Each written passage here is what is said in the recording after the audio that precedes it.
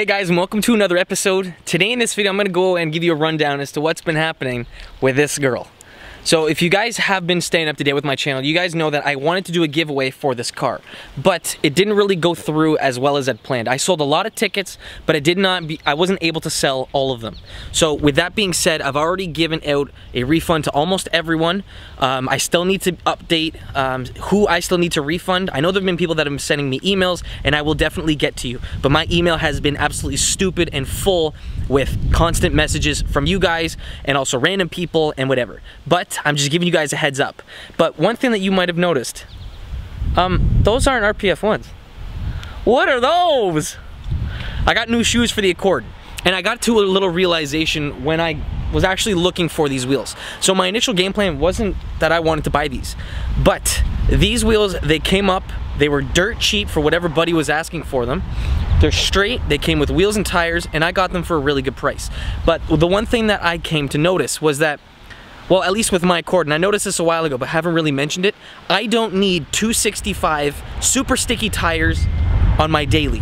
So my daily, this is what I used to get from A to B. I don't need race car spec tires for it. Now I definitely realized that, you know, I could use it for the street, but at the same time, with a tire that's sticky, it's not useless, but it's kind of overkill. So I found these tires on my local classifieds, and buddy that had these things had them on his G35.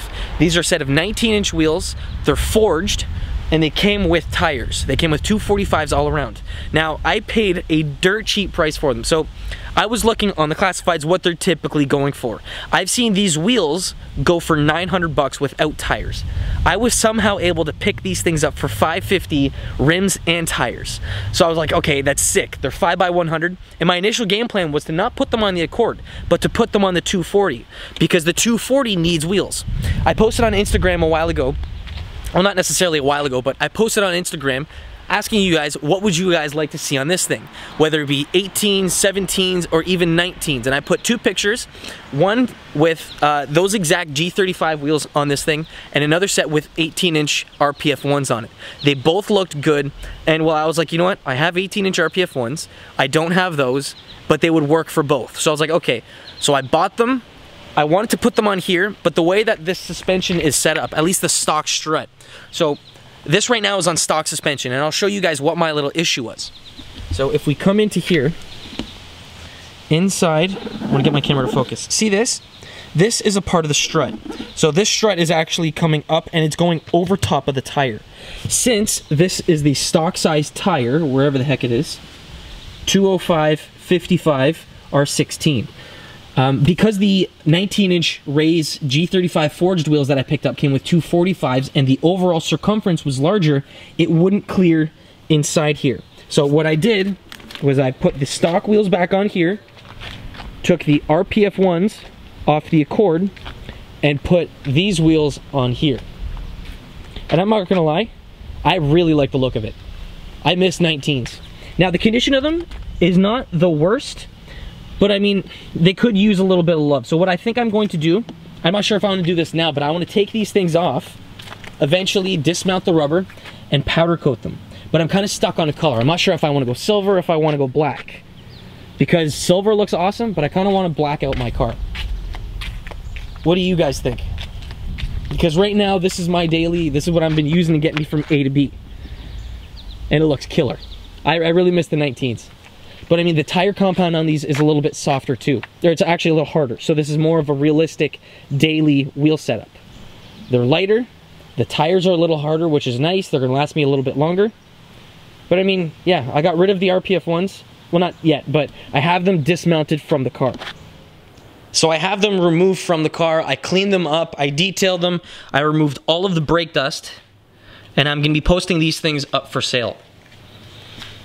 So you guys know how good a condition these things are. Look at this. Absolutely flawless. Zero curb rash, zero dings, and these tires come with them. They're 265s, super sticky.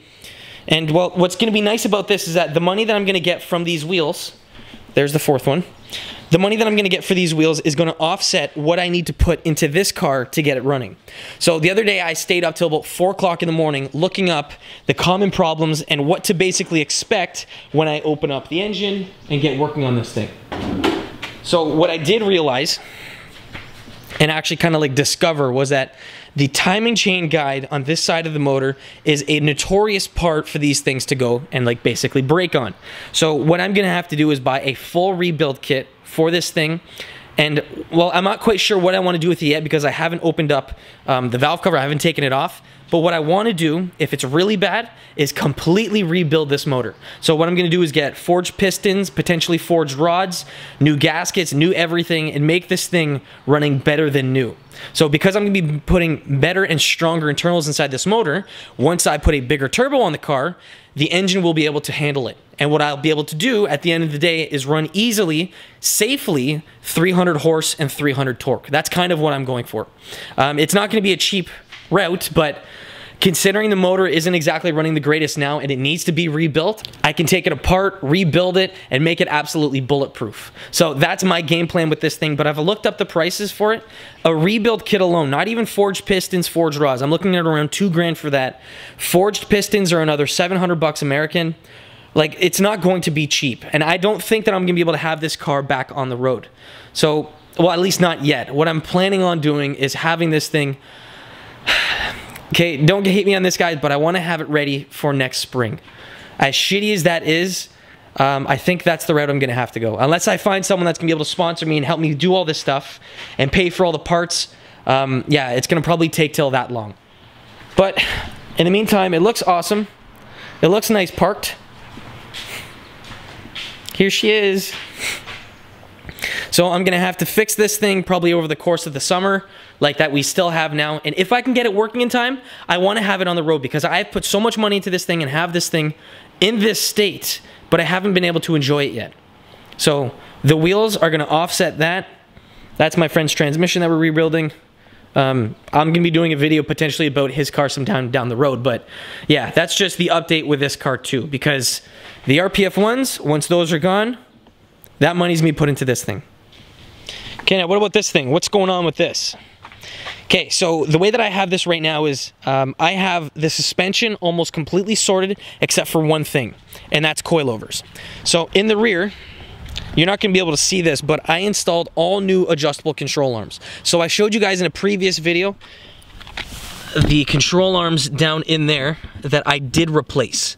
And the control arms that I did replace were the tow arm in the back and that what's called traction arm up there.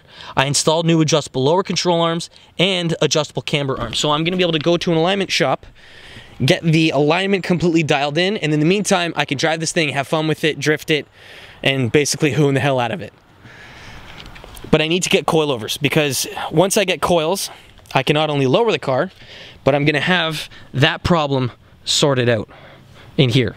So the coilover is going to go straight up instead of this bottom part of the shock body come out over top of the wheel.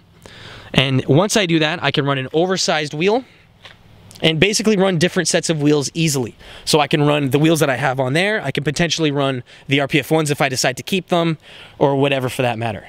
But that is what's going down. Moving back into the garage, this thing is going to be getting a hell of a lot of work done to it. So in probably one of my next videos, I'm going to take off the engine cover, look what's inside of here, not the engine cover, the valve cover, take a look at what the hell is going on inside this motor, because once I take that off, I can see how badly damaged this car is. Because it's not working nicely right now, it's got a misfire in cylinder 4. What's going to happen is that if the timing is skipped because the timing chain guide broke and went on me, that could be the result for why the car is not running that nice. If that's it, hopefully I don't have a bent valve, and I can just do a timing chain fix, and the car is going to be able to be running for this year. If it's not that, the whole motor's coming out. I'll be redoing the head, porting, polishing, and basically making this thing bulletproof. Yeah, that's my 2 cents with the car. I really hope it's the easy part so I can enjoy it a little bit now, but it's definitely going to get built. So at the end of the day, even if it comes to it, that it's broken and I need to build it, I'm basically going to bite the bullet, and it's going to have to happen sooner or later. So I figure, why not now? But yeah, here's to Mini. You guys want to see something pretty sweet? So I posted up the wheels for sale. Less than 6 hours later, I found a buyer that wants to pay full asking price for them. And they're gone. Unfortunately, the grip for the Accord is gone. But if I really want to, I can put some sticky 19-inch tires on these lighter forged aluminum raised G35 wheels, but I'm content with them right now. Considering I spent, well, okay, the way that it's going is I'm losing $60 on the sale. Huh? I'm losing 60 bucks on the sale. So whatever I paid for them brand new, I used them for the entire summer season and I lost 60 bucks. That's not that bad of a deal. So I'm gonna head down to Grimsby, go meet up with the guy, sell these wheels, and put that money back into the Mini. Just decided I'd give you guys a heads up. I also forgot one little thing. So inside my garage, I need to clean up everything that I've got on the side because I'm gonna be taking everything apart for the Mini. So before I do that, I wanna clean it up, and there's a couple things that I have in there that are gonna be a hell of a lot of fun in a very close future video. So I'll just give you guys a hint right now. I bought alligator clips. I bought $20 worth of wire, 14 gauge wire, and a battery. Let me know what you guys think I'm gonna be doing in the next video. Yeah, let me know in the description box. If you guys have any questions for this video, let me know, throw down in the comment section below, and I'd be more than happy to help. Okay guys, thanks for watching. I'll catch you in the next one. Peace.